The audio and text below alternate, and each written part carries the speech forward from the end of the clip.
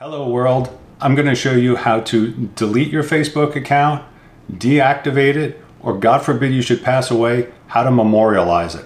The steps are going to be the same whether you're on desktop or mobile, so let's get right into it. Log into Facebook as you normally would. Navigate to your picture on the upper right hand corner and click on that. Go to Settings and Privacy.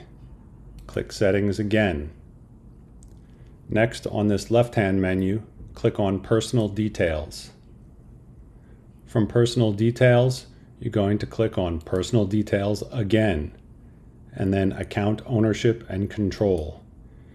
Here is where you can decide if you die, what's going to happen to your Facebook page, or deactivate or completely delete your account. Facebook is always changing its user navigation. If you're having any problems with these instructions, leave me a comment below. If it worked out great for you, give me a like.